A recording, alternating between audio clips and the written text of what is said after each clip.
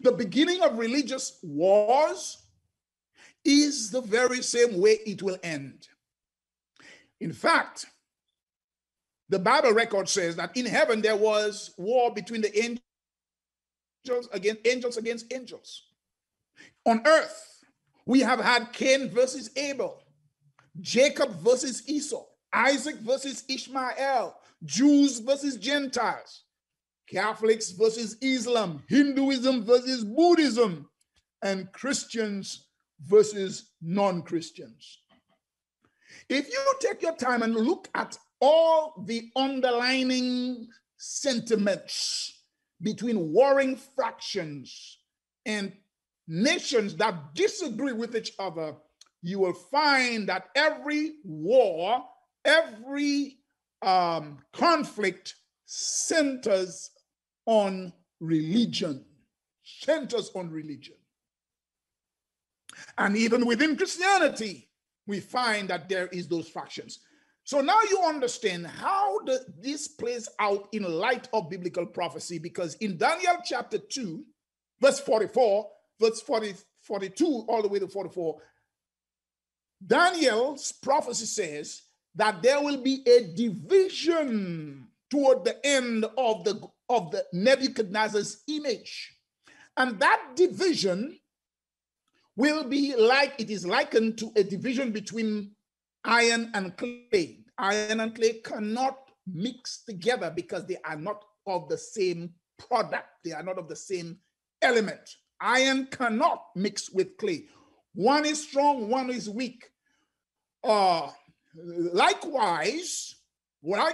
symbolically, this tells us that the condition of both religious and the political systems of these last days, the times in which we live in, will be similar to the disunity that exists and the disagreement that exists between Christians and denominational or religious entities and political entities, just like the iron cannot mix with clay.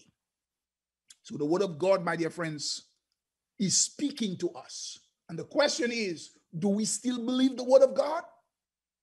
Do we still believe what the word of God says is true?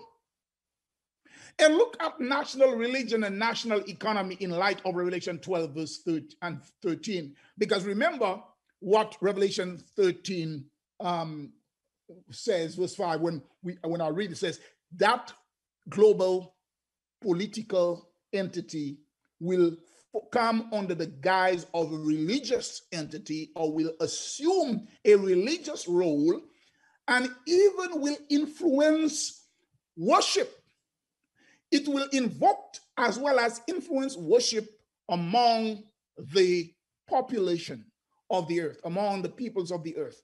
And also, economics will play a key role, because we are told that no man will buy nor sell. So that is trading. It involves trading. It involves commerce, you see. And the underlining factor that comes with that is what people profess to believe in. What people profess to believe in. Now, when we look at the rise of American nationalism, the rise of American nationalism purports that America should be first. And you have heard this over and over again. It is ringing like an alarm clock on the political stage. America first, America first, America first. And do you know that this has some serious repercussions, when people begin to advocate and say America first, which means that everybody else must come second. Everybody else must take their secondary position. So American superiority and America's supremacy is part of the political ringtone. And also we find that in terms of economy, buy American products, America first, there is a conflict of sort that goes on the global market. And that conflict has to do with how America is standing up to China, to Russia, and to the rest of the world. You see, while on the surface, my friend, it appears to be a good strategy for America. It appears to be something that is needed in terms of maintaining the economy of the United States of America.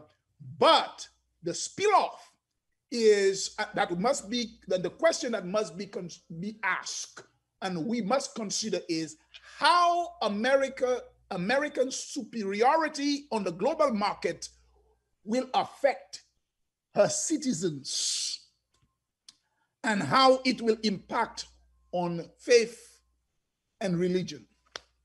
I think this is a good question to ask. So when we talk about the rise of American nationalism, it will also give rise to a national religion. And remember, when America was founded, it was founded on religious principles. America is considered as a Protestant nation. And you could see how this is being played out on the political stage. So now we go back to Revelation chapter 13, which says that the image of the beast will be likewise be a persecuting union of church and state, a religious system wedded into a national government and empowered by it to suppress residents who choose not to abide by her principles. In other words, those who oppose the popular views will be oppressed and most likely suppressed. But in order for this to happen, there must be a shift from democracy to totalitarianism or autocracy. Is that possible at all? Is that possible? Have you watched the trend lately? Have you watched how the politicians are speaking? Have you observed lately how the fermentation and the rise of nationalism and religious extremism is now blending together and they are speaking the same language? Something to think about. Let me say that it is quite possible, in view of America's wonderful Constitution and the marvelous record of the lamb-like liberty, we are compelled to wonder if it is really possible for this country to follow the old world pattern of dictatorship by way of persecuting religious minorities. So, my friends, while you are thinking and while this is playing out in your mind, let me say that the Word of God, while some people may not want to believe the Word of God and may be hesitant to accept what the Bible says and what the Scriptures teaches, but it's worth it to reconsider. And then we are not here to make any fanciful declaration or to take on a fanatical high road and try to make prediction, make us sound as though we know everything. No. That's not our purpose. That's not our objective. Our objective is to present Christ Jesus. And you have heard over and over on this platform, Jesus Christ, his word, his teachings, his promise of soon return. And that's where we stand. But while we are waiting, while we are preparing for Christ's soon coming, we need to be aware of what is taking place and what is happening in our world around us. Bible prophecy. Bible prophecy, my friend, is the key to the future. Examples in the Old Testament, specifically Daniel chapter 7, verse 25. You could write those passages down. Daniel 7:25 and Revelation 13, which I read 1 or 2 verses, 11 through 17 is paramount. And those passages are packed with information that unlocks the political and religious fervor and developments of our present day and time. So write those passages down. Daniel 7:25, Revelation 13, 11 through 17. And you will observe that there is a pattern. You will observe that there is a coming together of church and state, of the rise of nationalism, and the national church and the national religion and national faith that would make one wonder. It will make you wonder whether the beast symbolically represented as a world power refers to the United States of America in Revelation chapter 13. You have to draw that conclusion for yourself. I'm not going to tell you because I want you to develop the curiosity. But let us look at something here. To help us grasp the prophecy, let us look at a few unhappy developments in America's past. A few unhappy developments in America's past. And it is part of Satan's crafty master plan, by the way. In order for the devil to carry out his plans and schemes to infiltrate Christianity with false interpretation and so forth of the prophecies of Daniel, what is happening today? The master plan is to carry out this scheme. Is designed to attack Christ's messiahship role on earth and in heaven as high priest and intercessor. It is to replace with the belief to establish Satan's kingdom on earth, the kingdom of modern day Jerusalem, purported by John Nelson Darby and other leading Protestant churches in America, known as dispensationalism. Now, I know this is a little heavy to absorb and to unpack, especially for those of you who are listening to this for the first time. But, just ride with me. Just ride with me. Here is how his plan has been played out.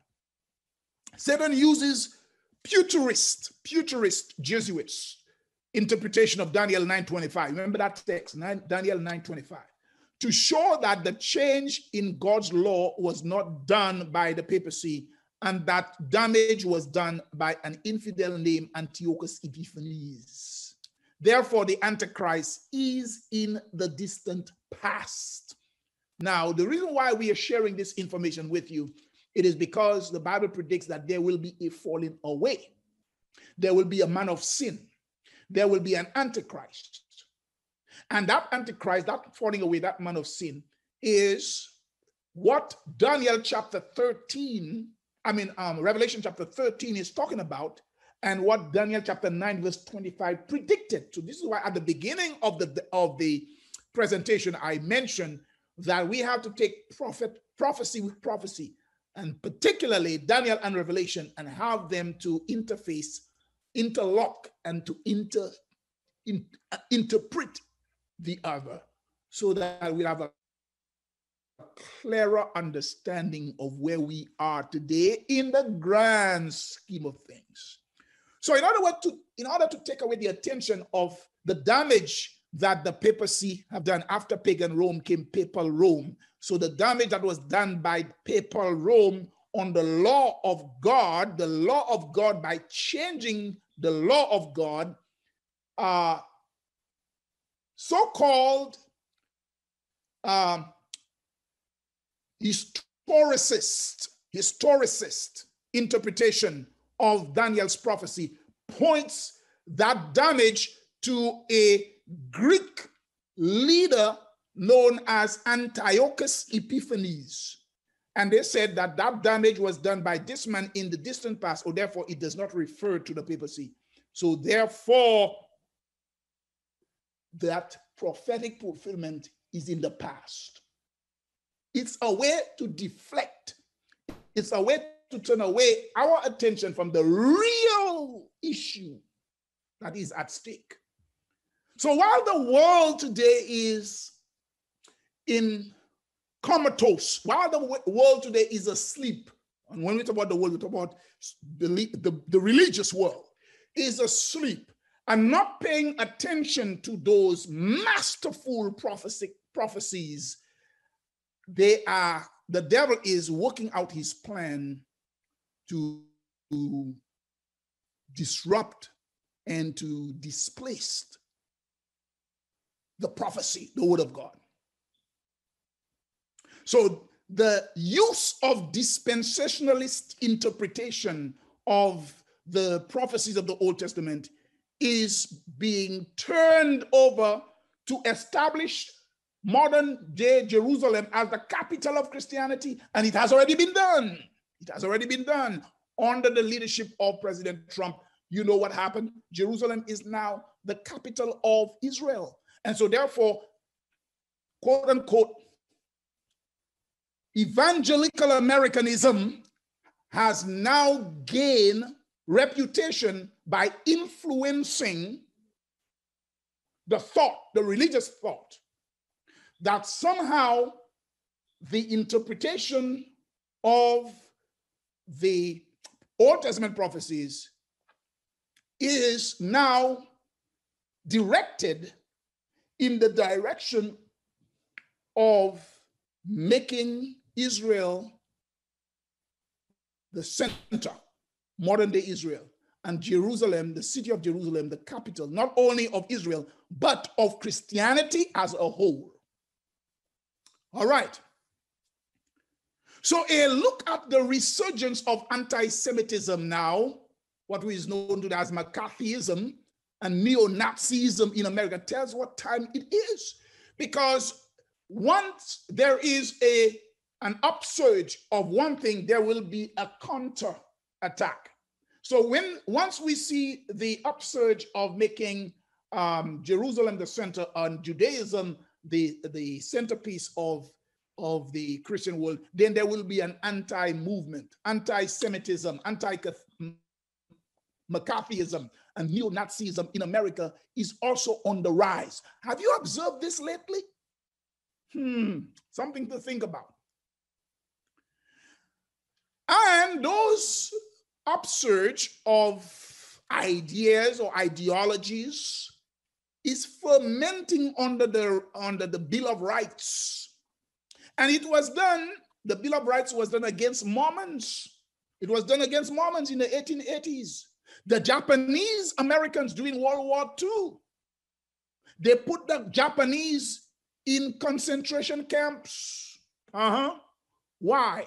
Because whenever there is an upsurge of war, there is a rise of one movement, it creates panic and fear among others. And the way they try to resolve that is by evoking the Bill of Rights and therefore trying to quash or to shut down or to intimidate or to keep in place other groups so that American nationalism or any other isms will prevail based upon the voice of the majority. So in the name of a more perfect union and the common defense, it compelled elementary school children to salute the American flag, even if it stands against religious conviction of Jehovah's Witnesses. It prohibited them to do so, just like they are doing today in condemning sports players for not standing during the singing of the national anthem. I know this is a lot for you to digest this evening, but let me continue. Right along with me. During the same time, World War II, 70,000 Japanese Americans born in the United States, loyal to the flag, were suddenly placed in concentration camps or relocation centers, as they were called. All these were legal and justified by the Supreme Court under the name of common defense. Remember, the Supreme Court supported that. So we are not all that safe in terms of thinking, well, because we live in a democratic country and that we are living in a time where freedom of speech, freedom of religion should be exercised. But let me tell you, that could be taken away from you at any time. The same interpretation came after 9/11. The same interpretation came after 9/11, created homeland security. And today, the separation of parents from their children under the name of immigration reform, where they separate children from the family on the border in Mexico and other southern states, brings to the same idea, the same ideology. History has shown that nationalism and national religion breeds hatred. History has shown us that nationalism and national religion breeds hatred. America's past history is tainted with racial and religious hatred. Sad to say, my friends, a country that champions freedom has already engaged in acts of persecution.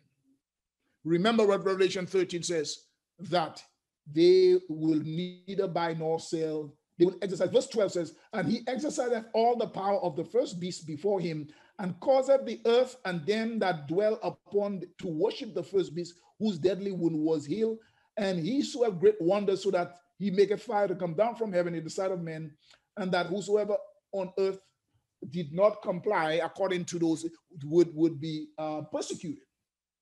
All right? They committed genocide against Indians, calling them savages, standing in the way of civilization and progress, known as expansionism, from sea to shining sea.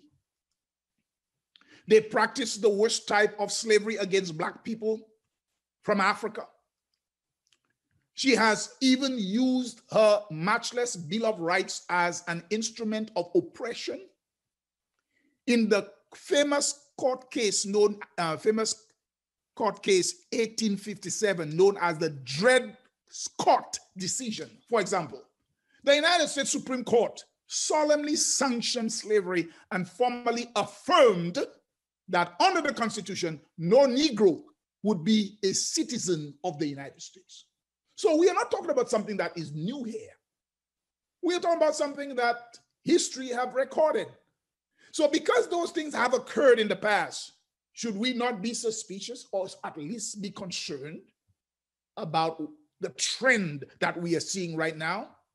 Let me further say that the court interpreted the Fifth Amendment, which protects life, liberty, or property, so as to make it protect a slaveholder's right, ownership of the Negro, and claim that the slave is his property and therefore has no rights under the same Constitution. So now, in 1908, the Supreme Court, in the name of the Constitution, endorsed the right of American states to shut down a private Christian college for no other reason than that it would welcome descendants of slaves, Negroes, as faculty and students. And so that gave rise, from 1908 injunction of the Supreme Court, rise to the segregation laws, known as Jim Crow, the segregation. And today what we are looking at is a resurgence of nationalism, and it is coming on the fascism and neo-Nazism. And so now we are seeing now how angry white nationalism has become, and they had support from a former president, and also we find that the over 200 of the United States senators are silent and quiet and refuse to condemn the upsurge and the uprising of white supremacy. So now we begin to see where we are in light of Revelation chapter 13.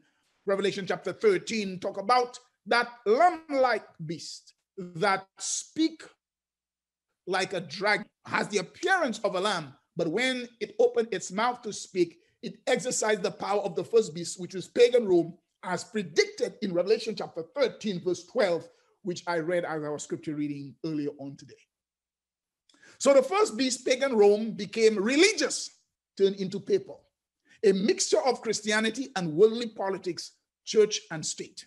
That's what happened in the past. We are seeing the same thing today. It should not be a surprise that white evangelical and 80% of white America are strongly supporting where America is going against immigrants. because it is a threat to the white establishment. And so therefore they are against the policies to integrate other people of color into. So that's why you find even with the voter suppression and the voter laws, okay, 47 states in the United States of America, as I speak, 47 today have enacted laws that make it more difficult to vote in terms, and they use the term reforming the voting policies. But there is an underlying reason behind it. Revelation 13 verse 12 says that she will exercise all the power of the first beast before him. Another way to look at dictatorship, my friends, is to see how the executive branch of the government is undermining democracy. In other words, to call free speech the enemy of the people. If you disagree with his views, ideas, and policies and support the results of fair election, then you should be fired. This is the nature of dictatorship. So therefore now, freedom of expression is suppressed. Freedom of religion will follow suit. Freedom of worship will follow after. Revelation 13 verse 17 says, no man might buy or sell. This is economic sanction in plain view. This means that when economy is doing great, everyone will agree on policies that are on the surface appear to protect the national economy. This will lead our attention to the next verse in Revelation 13, which is making fire to come down from heaven in the sight of men. Revelation 13 verse 13. And so in order to force other nations to comply with the legal agenda, she poses economic sanctions on trade and manufactured goods and raw materials, such as coal and steel. And so therefore we're moving away from that. And so that tells us something about the trend, something about the development. And I'm sharing all of this with you, my dear friends, so that just your eyes will be open. Could it be that as a result, there is a resurgence of the Star Wars and space flight to Mars initiative? The Star Wars and space flight to Mars initiative. And of course, while all of this is going on, NASA is landing Land Rover on Mars. And the pictures are coming to us in bright colors, and we are seeing them all over social media. So that tells us something. There's a language there, causes fire to come down from heaven. In fact, there was a statement made by former Vice President Mike Pence, where he had vowed that space program would come back great again. He made the statement. Here's what the statement he says, I'm here to tell you that as we still enter the new century, we will beat back any disadvantage that our lack of attention has placed, and America will once again lead in space for the benefit and security of all our people and all of the world. So we look at space, we look at the exploration endeavor, we look at where man is taking us today. That is telling us that because of the science, the power of science and the power of exploration, today, when we read of the signs in the sky, when Revelation says, making fire to come down from heaven in the sight of men, and we are seeing how magnificent and how grandiose America's exploration is. Adding all of this together tells us that America plays a key role in end time prophecies. So I share all of this to say that now is not a time for us to be complacent. Now is not the time for us to relax and to say all is well, but for us to turn our attention to what is happening in our world today. We cannot and must not make predictions as to exactly how the end times events will turn out. But in times like these, we need to turn our attention to the words of our Lord and Savior Jesus Christ. And here's what Jesus says. Jesus says, when you shall therefore see these things, when you therefore shall see the abomination of desolation spoken by Daniel the prophet, stand in the holy place. Whoso readeth, let him understand. Matthew chapter 24, verse 15. These are the words of Jesus. Hundreds of years before the birth of Christ, the angel of God told the prophet Daniel, "But thou, O Daniel, shut up the words and seal the book, even to the time of the end. Many shall run to and fro, and knowledge shall be increased." Daniel chapter 12, verse 4. So Jesus is pointing us to Daniel, and Daniel is telling us that when we shall see the abomination of this desolation, Daniel tells us that many shall run to and fro, and knowledge shall be increased. And so when we see how knowledge has increased in terms of exploration, in terms of invention, in terms of all the different things that are taking place right now with the social media, that tells us that Jesus is pointing us directly to what Daniel had already forecasted and predicted hundreds of years before. So what are we supposed to do now? What are we supposed to do now? You can trust the word of God. You and I need to open the word of God. We need to go back to the Bible and study fervently, study prayerfully, study the word of God, build our faith in God, not in man-made inventions, not in materialism, not in national security and worldly possession and goods and trying to secure a position here on earth, my dear friends. But now it is time for us to build our faith in God. Why is this so important? It is important because Jesus is coming soon. It is important because our Lord's promise of return back to this earth is even at the door. Tonight, this evening, I want to appeal to you. Where does your faith lie? Do you have more faith in national institution, national religion, in politics than you have in the word of God? History is replete with the rise and fall of nations, how humanity have conflicted and come together in disagreement and in wars, in oppressing people who do disagree with them. But today I want to let you know that what is happening now and what is to come is surely the sign of the imminent return of our Lord and Savior Jesus Christ. It is my prayer, it is my hope, it is my desire that this presentation will be taken as a warning.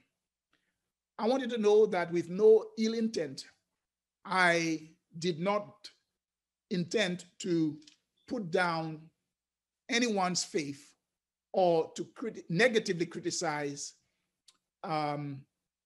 the democracy or the constitution of any country, including the United States of America, because I see myself as a proud citizen, and so should you.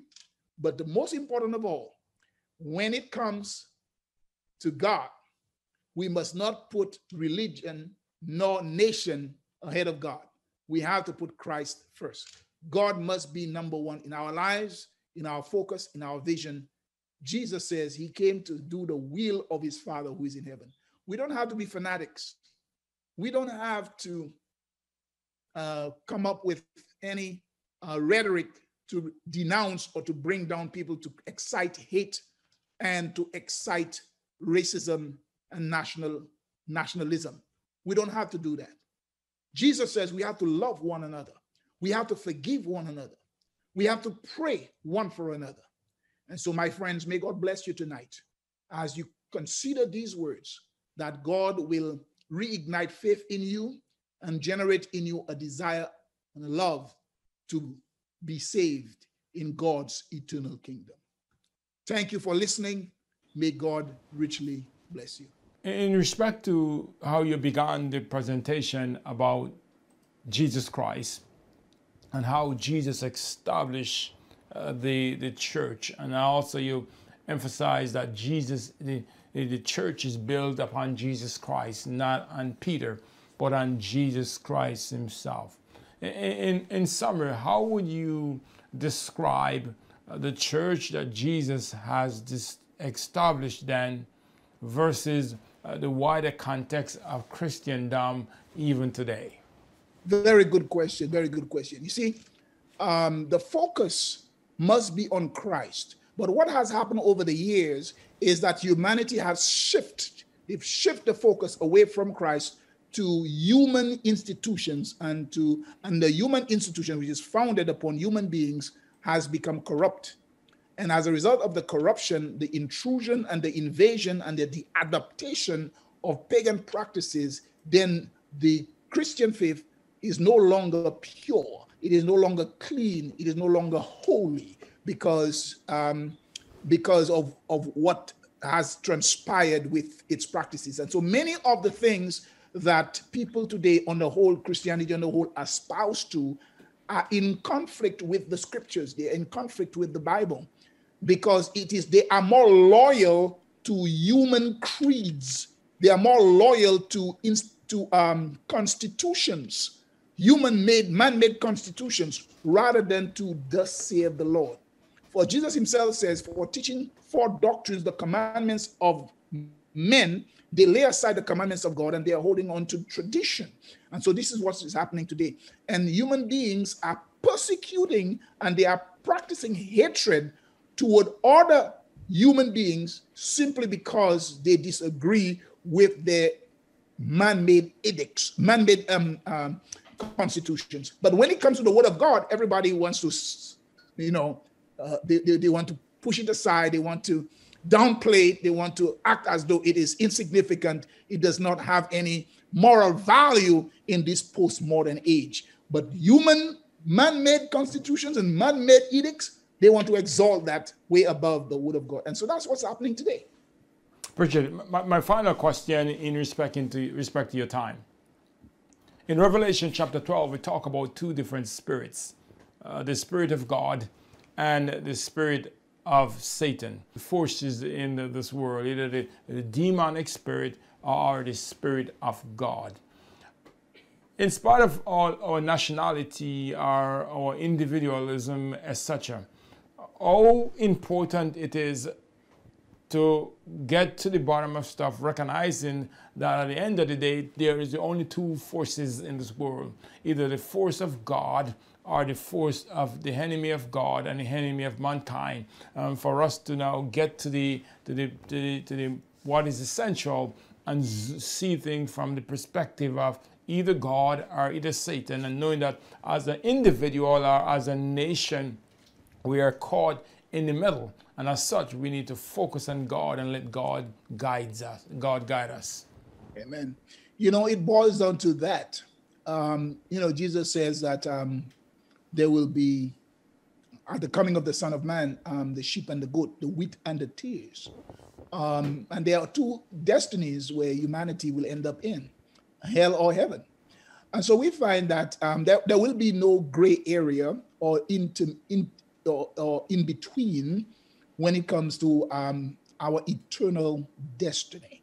But here is the problem. The problem is the compromise that humanity has made over the centuries and are making today. Now, the compromise is to please their egos, to please their national pride, to please their culture, to please their tradition, and they have weaved into and incorporated into their lifestyle and their belief system lots of man-made traditions because it makes them feel good.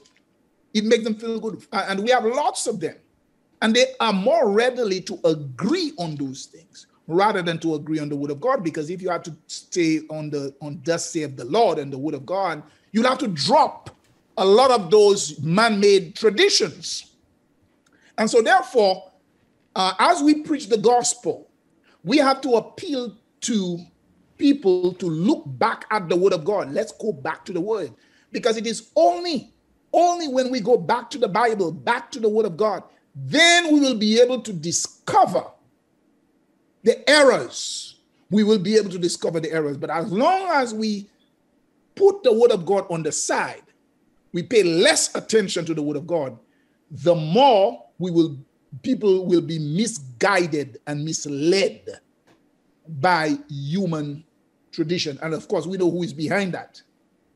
The devil. And the same thing happened with the corruption of the apostolic church. And if the apostolic church, which was so close to the time of Christ, got corrupted, how about us today who live over 2,000 years later. So if they got corrupted, how about us? Are we immune to such corruption? I think not. And so that's where we are today. Indeed. My people from around the world who are listening, after such an in-depth presentation by Pastor Laurencin. Pastor Laurencin, in my mind, is a scholar, and he's quite knowledgeable on the matters of Christian, early Christian background, and the present Adventist Church and Christianity today. And it was more than pleasing to listen to him tonight. I think it was in depth, and he did a great job. I want to encourage you today, given the hour, and that's in relation to our time, the signs of the second coming of Christ, the events that are taking place in the world today, that everybody should be reading, studying, reading the Bible, find out, discover for yourself the magnificence of the gospel, its ability and potential to help men surrender their hearts to the Lord. I would like to encourage you to continue praying, continue watching this program. And so I will encourage you to trust God, and He is going to do wonders in your life. Don't be afraid to trust in the Lord, and He is going to move mountains in your life. Thank you. I'm in St. Lucia. Pastor Laurencin also is a St. Lucia, and we are from St. Lucia in the Caribbean, 800 miles probably south of Jamaica, or how many? 400 miles north of Trinidad and Tobago. And this is the most beautiful place in the world. Unfortunately, COVID is trying to pull us down, but we have the sunlight, we have fresh air, and we have oranges, grapefruit, and mangoes, and sea water. So we are doing good, man. I love it here. One of you must come and spend some time with us here. I know COVID is in the way of everybody. As soon as you get a break from COVID, you can come, man. I look forward for that, my pastor. I truly look forward for that. God willing, when the COVID slow down, then I'm looking forward to come spend a weekend with you or something like that. I'm looking forward. Yeah. Well, we thank you. And before we're going to ask you to offer a word of prayer for us in a few moments. But I just want to thank those that are tuning in with us this evening. For those who are from the Zoom platform, we want to thank you for joining us from Facebook and Twitter, and also from TCVFM Christian Radio. I hope you have learned something. I hope we have encouraged you or inspiring you in the Lord. Remember, on this show, we only have two objectives. First, to glorify our Lord and Savior Jesus Christ, based upon the abundant evidence of Scripture. From Genesis to Revelation, he made clear that he's worthy of your praise. He's worthy of my praise. And the second objective is just to encourage you. It's to encourage you in the Lord. And as Pastor Laurencin and Pastor Morris have just shared with us, both by presentation and also by encouragement, affirming us to continue to keep our eyes on Jesus Christ. Because when it's all said and done, who make the difference is Jesus Christ. Why so? Because He's the Creator, He's a Redeemer, He's a Sustainer, and He's coming back as Lord of Lords and King of Kings. And the text that I was hoping to share with you is in Ephesians chapter 6, and you could just read from verses 10 all the way to 24. But in the interest of time, I'm just going to read 2 verses. It said, "Finally, my brethren, be strong in the Lord and in the power of His might. Put on the whole armor of God, that you may be able to stand against the wiles of the devil." For you to be able to stand, and for I to be able to stand, we have to put on the whole armor. In other words, we have to give our hearts fully to Jesus Christ, and then he will lead us to his end for us, which is to prosper us and for us to prosper and be in good health, both physically and spiritually. With that being said, Pastor, will you proceed, please, in praying for us? Let us pray. My Father, thank you for a blessed day. A day that was full of excitement, a day that was prone to disaster, but you protected every one of us. And we watched the sun go down today in St. Lucia, and we were all safe. We are so thankful. Today, Lord, we pray for the many people who are listening to this program all about America. I pray for your involvement in their lives. Tap their consciousness and remind them that you are God and you love us dearly. You died to save us, and one day you will return to save us from this world and from sin forevermore. I pray tonight, especially for Dr. Payne. I pray your divine blessing upon him. The physicians who are taking care of him, help them diagnose the problem and find the answer that is needed to get brother Dr. Payne back healthy and strong again. I pray for the dear sister and her daughter. I'm saying brother Dr. Payne's daughter. Whatever her crisis may be, her issues are, Father, I present this lady before you today.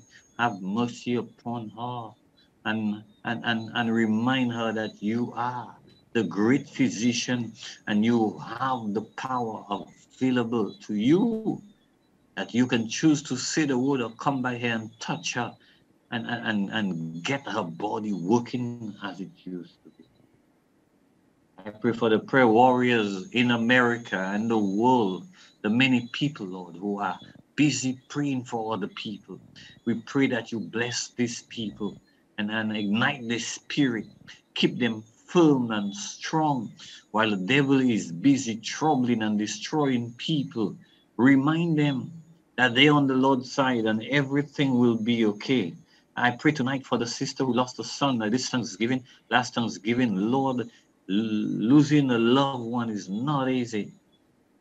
Whether the person is 80 or 90 years old, sick with cancer or whatever disease, it's not now. It's really not bearable.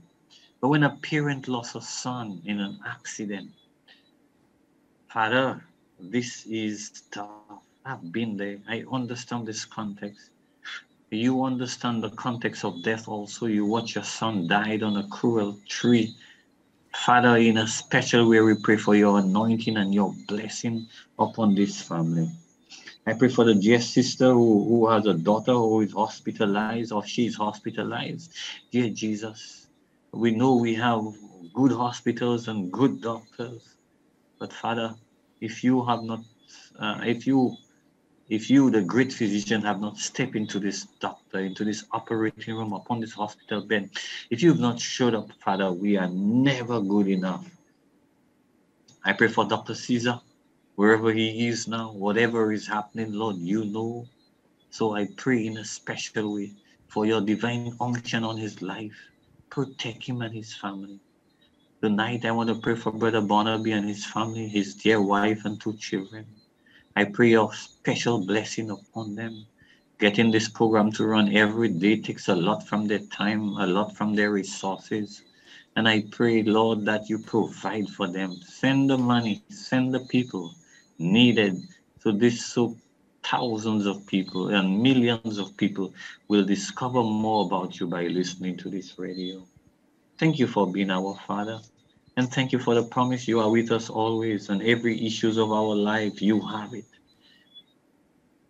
You said, you promise us that if a sparrow falls from the sky, you know. Teach us to be faithful, teach us to trust you, teach us to live by your precepts, teach us to stand up for what is right, teach us to know truth and to live by truth. With this COVID thing, Father, we pray for your divine protection on our lives. touch us in a special way every moment of our lives. We love you, Father. Teach us to wait upon you every day in Jesus' name. Amen. Amen. Amen. I want to thank you. Thank you, Pastor Morris, for that prayer, praying on behalf of all of us. I want to emphasize what Pastor just shared with us, that in spite of all the things that are going on in this world and all the things that are going on around us, what is most important is for us to keep our eyes on Jesus Christ. In all things, Jesus is our example. The Bible also says that if Christ be lifted up, then he will draw all men unto himself. And as you read the prophecies of the Bible, maybe from Genesis to Revelation, more precisely Jeremiah, Isaiah, Daniel, and the book of Revelation, those are some of the major prophets that wrote about what will happen in these last days. But at the center of it all is Jesus Christ. But what is most important for us, never to lose sight of, that all of it is pointing to Jesus Christ. And so if there's something that you should take away from this show, is that the fact that the Bible says, if I be lifted up, speaking of Jesus Christ, then he will draw all men unto himself. And why is Jesus Christ so important? We begin the show this way, and we want to conclude it this way. Simple fact that he is the creator of the world.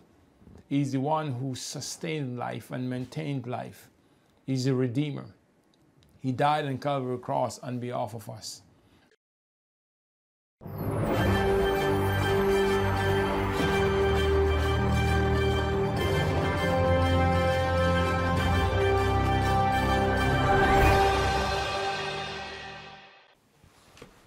Hello, my name is Pastor Owen Barnaby, President of Final Shout Television and Social Media Network. Final Shout's objective is to join hands and hearts with our fellow men, holy angels, and God himself in sharing God's redemptive love with the entire world. That Jesus is the creator of the world, the sustainer of the world, the Redeemer of the world, and that Jesus has promised us he will come back to receive us unto himself. Please join our mission in reaching 2 billion people with God's redemptive love in 3 ways: with your time, your giftedness, and your resource. First, with your time. Watch and share Final Shout 24/7 anywhere in the world on the following platforms: Final Shout on Ruka TV, Final Shout on Fire TV, Final Shout TV on Apple TV, social media such as Facebook or Meta, YouTube, Twitter. Download our Android and Apple phone apps. Or you can watch us 24/7 on our website, watch.finalshout.org. Second, with your giftedness. Become Final Shout's show producer, director, contributor, host, hostess, or you can tell us of your giftedness and how you would like to serve. Third, with your resource. Support Final Shout financially. Become Final Shout's 12 Stars Club member, which help with our monthly operations budget. 2, become a sponsor of a show or sponsor a series of shows. Both individuals and businesses can be sponsors. And 3, choose our merchandise. Thank you in advance for your prayerful consideration in joining our mission in reaching 2 billion people with God's redemptive love. As the joy of the Lord is Final Shout's strength.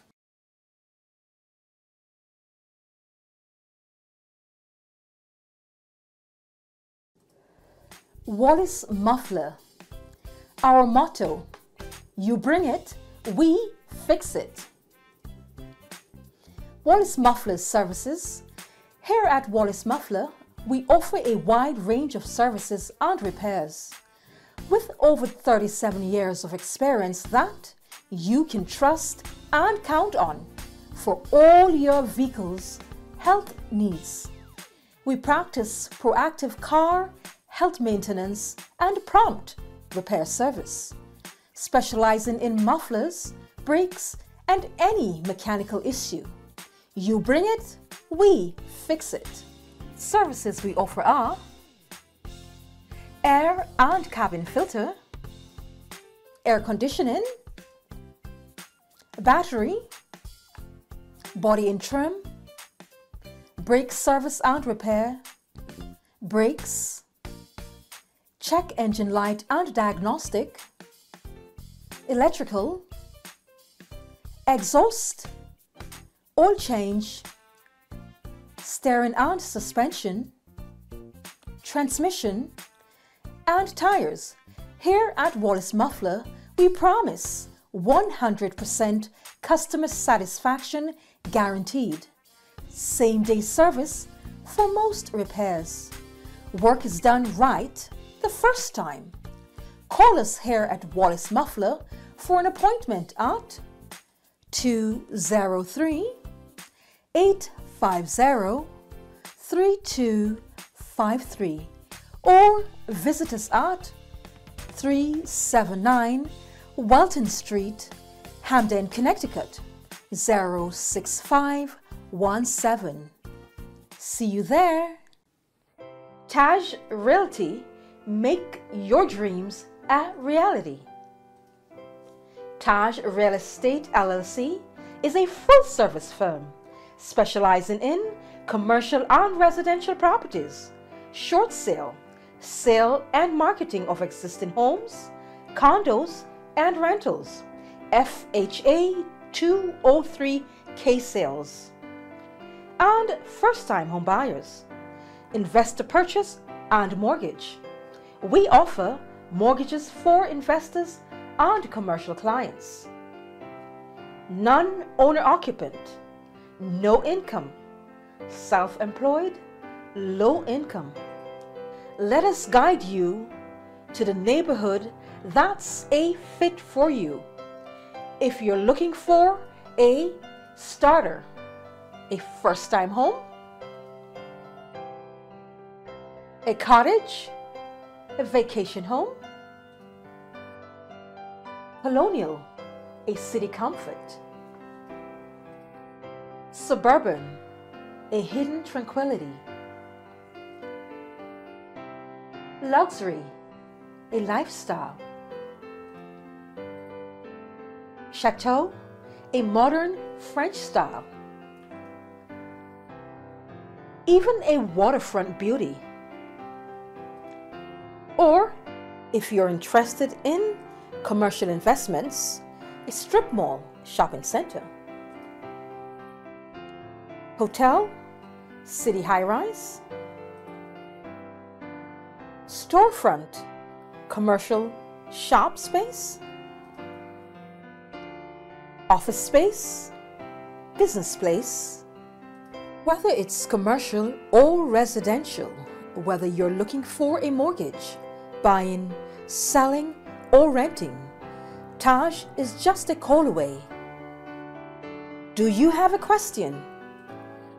Come in person and experience our full service at 630 Dixwell Avenue, New Haven, Connecticut 06511, or visit us on the web tajrealestatellc.com.